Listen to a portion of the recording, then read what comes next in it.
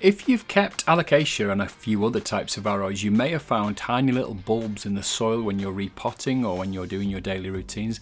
These can be called corms, and corms are the way that these plants can be propagated. So in this video I'll take a look at some of the ways I use these corms to propagate new little alocasia.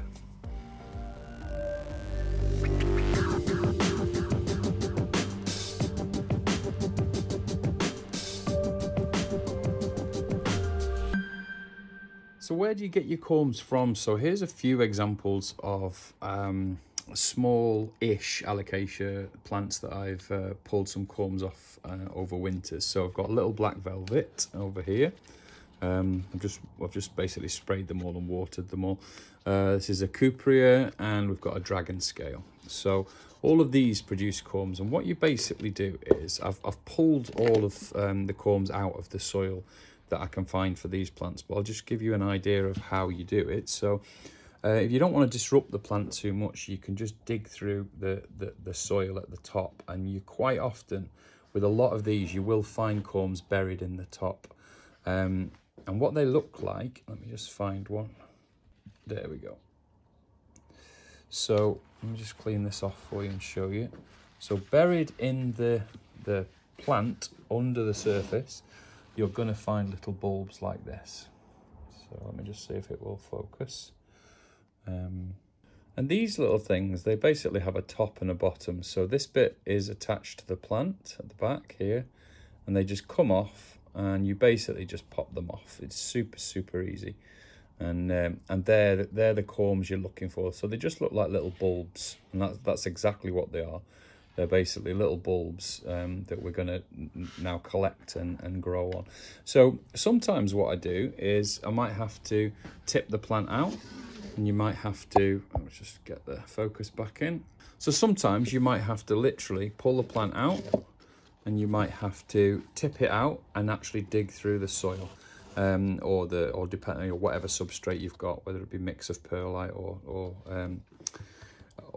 something like pon. Now I don't get as many bulbs or as many corms out of plants that are in pon. I find the soil and the soil and perlite mix seems to make them want to produce more. I don't know whether that's, whether that's just me personally or whether that's the same for everyone.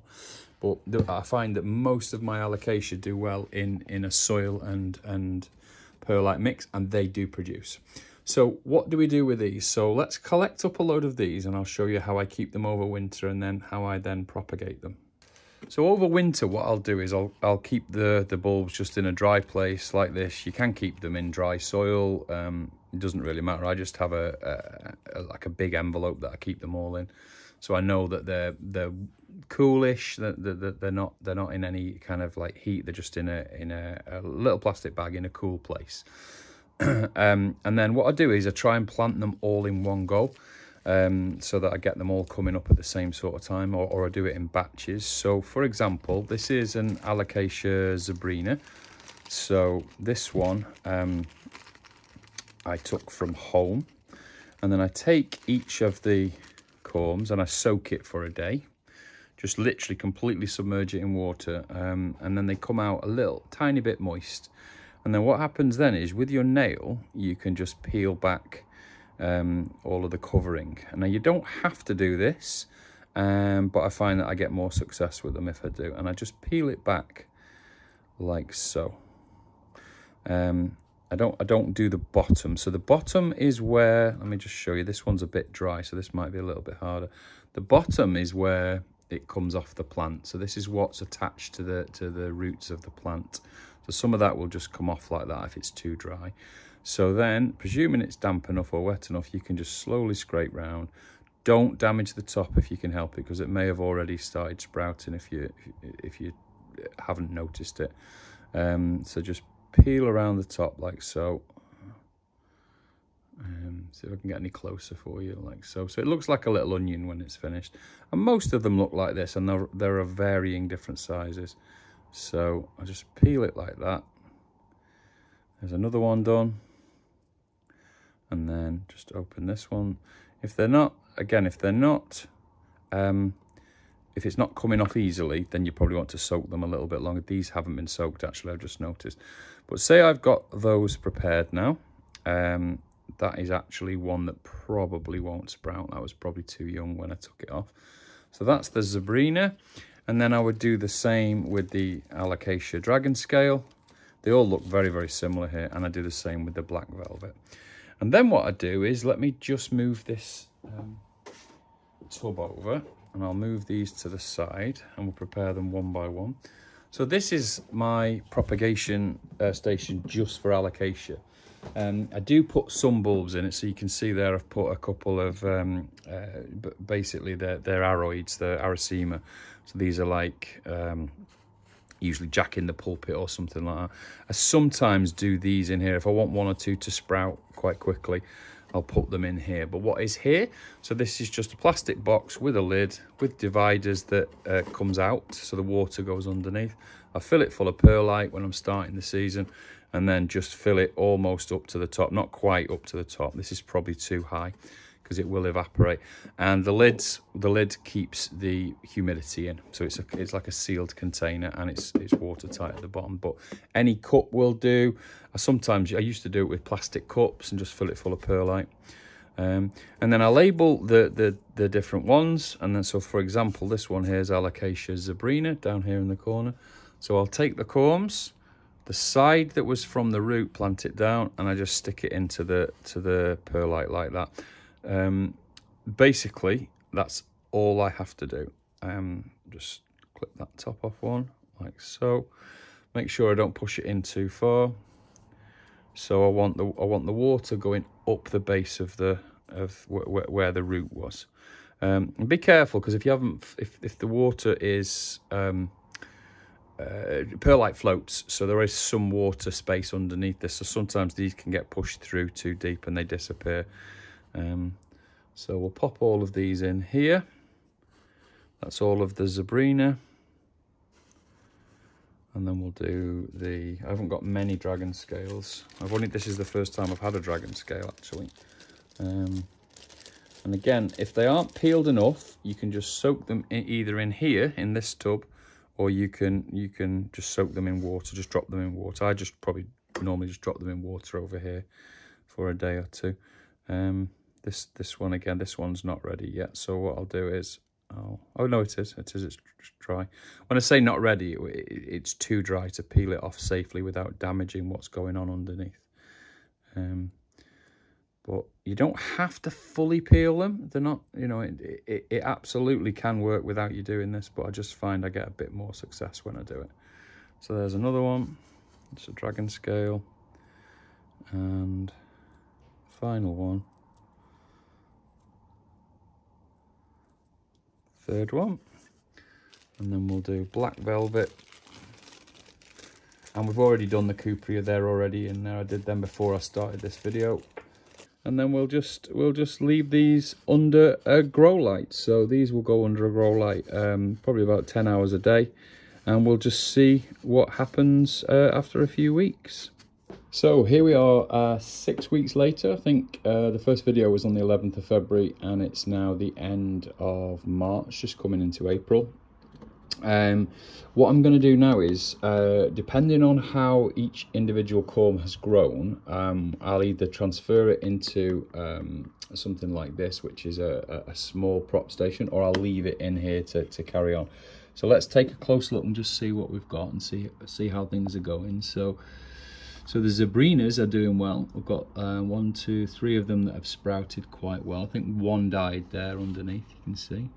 So we'll move those. The dragon scales we've got 2 of them have sprouted, and one probably might need a bit more peeling. I added this one, which is a high-low beauty. This is the, I think it's an Alocasia now, it used to be Caladium. But this one's taken very, very quickly. I don't think I showed that in the original video. The white callas have done well, so the little corms from them have done well. There's one died, one just rotted away here in the corner. And the black velvet are just starting to sprout, so they've probably been the worst. They're taking their time. This is actually an avocado. It's got nothing to do with this project here. And the cupria, they're slow, but okay. I've already transferred a couple of them, but they're doing okay. But you can see some of them. So like the Alocasia zebrina has really sprouted well. So these are looking, you know, you've got 1, 2, 3, 4 roots on them, and they're growing. They're starting to come out now. So not good if you drop them, is it? So what I do with these now is I generally then relabel an area inside the moss prop box, and I just pop them on the surface with their roots just popping into the moss. As you can see, you can just about see there, it sits on the surface. So let's get another one. So that was a zebrina. We'll take this one as well. So take another one, just super careful with it, and pop it on the surface so it's sticking up like that. So I don't bury them, I don't need to bury them at all. Let's take another one, take this last one, and see that there, and then again just pop it on the surface. You can see the 3 of them lined up there. Hopefully it's not very clear. Let me zoom in for you. Still isn't very clear, but you can see there that they're on the surface. And they will, because they're already rooted now, they'll take really well. We'll take the Hilo Beauty out because he's definitely got some roots on him now. So he's got 1, 2, 3 all across. He's got 2 leaves out already. So again, pop him on the surface. Make sure the roots are in contact with the moss. And he's already taken, so he'll only be another few weeks, and he'll be out into his own pot. Now the calla lilies, I'll probably leave them actually. Not too worried about. In fact, no, I won't, because they've got some nice growth. They'll be hitting the top soon, so I'll pop them in there as well. And again, we don't need to worry about burying them. If they've got a root system, they'll find their way into the sphagnum moss, so I don't worry about those. And then the dragon scales, let's have a look. I can probably leave the dragon scales for now. Maybe on the next video I'll move them. And the cupria, there's just one there that actually, I'll move that one. There's one already gone in there, so that's 2 of them in there. So that leaves the black velvets. There's a couple more. Let's have a look. What's that? There's a couple more of the zebrinas still to come out. I'll just reposition them on the surface. I'm going to leave all the dragon scales, the rest of the dragon scales, until they've really established, and then that's everything else. So it doesn't take long, so it's a useful way of doing it with this little box. So we'll give it a few more weeks, and then we'll look at how both these and these are doing for the final part of the video. So next update, empty.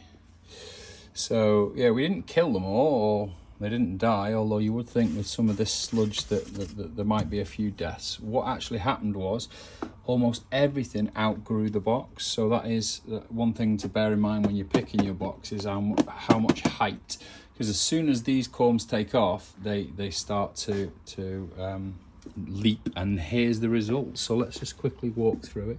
So we've got 1, let me see, 2, 3, 4 zebrinas. So let me just pull them up and show you how quickly they have grown. So that's the extent of their just get the focus right for you. That's the extent of their root system, which is massive now, and the leaves are all coming on nicely. So I moved them at this point to these sort of like smaller prop boxes, and I just put them in a mix of basically just sphagnum and perlite. There's all sorts in here from the corm box, so I don't even know what this one was, or I've forgotten what this one was, so I'll have to look this one up. But this is, you know, this is tiny little corm, tons of good roots, and this lovely leaf. So I'm gonna have to check what that is, because I actually didn't label that one. And then the bigger box, there's quite a lot in here. So there's the Hilo Beauty, so that one's taken off incredibly well. That's got 3 or 4 leaves coming through already. These are all of the callas, the white arums, arum lily. This one hasn't done so well. These are the dragon scales. Now they have all been moved into here because I'm shutting down the corm box now, but they have all sprouted.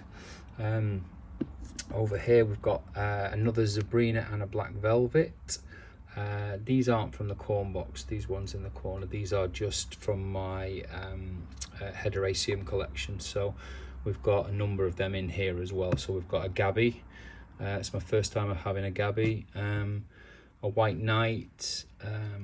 What's that? A Hederaceum variegated, and a Cream Splash. But yeah, this is how I move them from the corm box to a prop box, and how they then start their life as a full plant. So you can see they're all doing extremely well, and some of them, like the Hilo Beauty, are doing incredibly well. So they, you know, it doesn't take long, a matter of weeks, and you can bring your corms on and get stunning results.